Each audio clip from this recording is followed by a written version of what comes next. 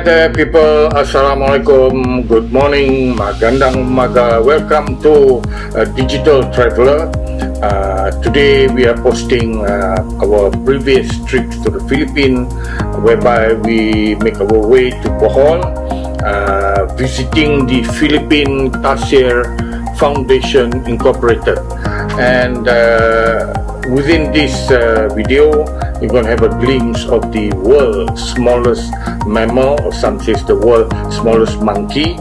Yang mana dalam video ni kita akan dapat meninjau, melihat mamalia yang terkecil di dunia, ataupun setengah mengatakan monyet atau yang terkecil di dunia.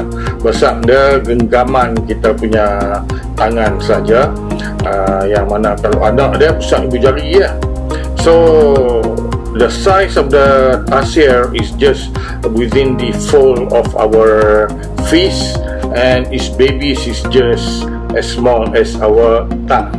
So let's head to the video that we have compiled for this trip to Tarsier Foundation Incorporated, Philippines.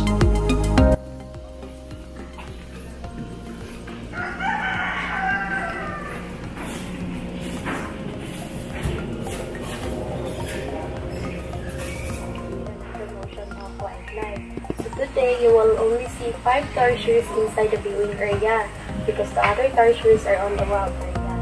Okay, so tarsiers, they are one of the smallest primates in the world. So this is the biggest size of the tarsiers. It's bigger than a human face. And the baby is like a thumb. But inside the viewing area, you will not see a baby because they are on the wild area. So tarsiers, their eyes is bigger than their brain. They can jump 3 to 5 meter distance from tree to tree.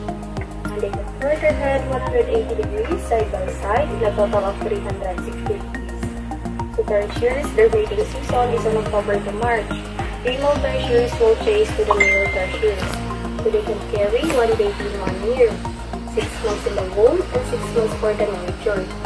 And after that, the mother tarsier will force the baby to find for their own territory for them to become independent.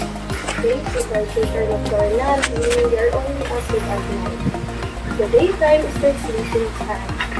So we don't keep it quiet here because tarsiers are very sensitive. When they get stressed, they will commit suicide. So how? They will hold their breath in 1 minute and then die. Okay, so before you go to the viewing area, I have some important reminders. First, you must be quiet.